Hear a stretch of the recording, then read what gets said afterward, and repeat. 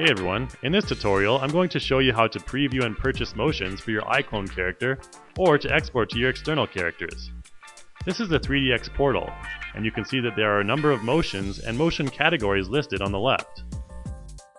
There are literally thousands of motions, but I'm going to preview a couple of dance motions first. You can click the little play button on the image thumbnail to get a preview of the motion. If you want to quickly check out the next motion in line, just use the arrows on the side of the video window to skip to the next motion. Below the thumbnail, you can see a few options to either add the item to your wish list, download a trial version of it, preview it in 3D Exchange, or add it to your shopping cart. Let's go to a new category of motions to check out how to preview motions in 3D Exchange. Here are some melee motions that could be useful if you were doing some kind of superhero movie that maybe had a big green monster sort of character who was maybe just a little misunderstood. Now what if I want to preview those motions on a character I already have? Well, let's start by clicking the Preview in 3D Exchange button. What that will do is download a preview copy of the motion. In Chrome, I can simply click on the downloader file once it's finished, and you will see 3D Exchange open. But since there is no character there yet, a white default model that kinda looks like Chuck's ghost will appear. This is just the default test model when you haven't selected one yet. But now you can see the motion on a G5 default character. Also, notice that the motion is pink in the motion library, which simply means it's trial content and hasn't been purchased yet.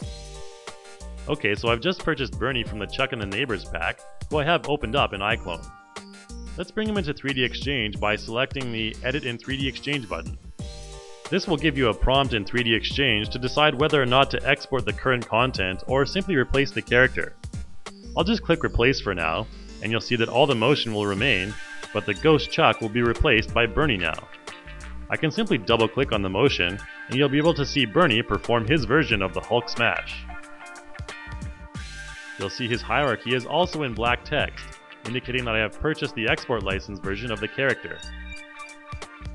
Now when I try to add the motion to the Perform editor, I'll be stopped because it's still trial content that I have yet to purchase.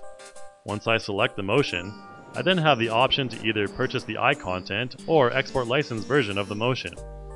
Since I want to export this motion to other software later, I'll choose the export license version.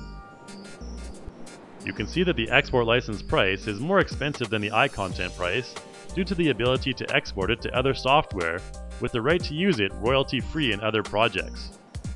If I have previously purchased an iContent version and want to upgrade to an export license version, the price of the iContent version will be deducted from my total in the order confirmation screen. Once you've gone through all the ordering steps, you don't need to download the file again, as basically the motion has now simply been registered to your account via the internet. In iClone, if you apply the original motion, it will have a watermark as it is a trial version. However, you can go up to the Project tab and then into the Modify panel to the right, and you'll find a button that will allow you to update all the trial content you have in your scene. Now in 3D Exchange again, I just need to press the F6 key to refresh the data, and you'll see my motion will turn from pink to black, meaning it's ready for export. From there, I can add it to the Perform list and export it in FBX or BVH format. I'll choose FBX here and enter in a file name. I only want to export the animation itself in this case, so I'm going to select the Include Animation checkbox only. After that, just press OK and perform the export. As you can see, it's super easy to find motions in the marketplace and test them on your bone rigged characters in 3D Exchange, so you can find the perfect motion to match your character, just like Bernie and the Hulk smash.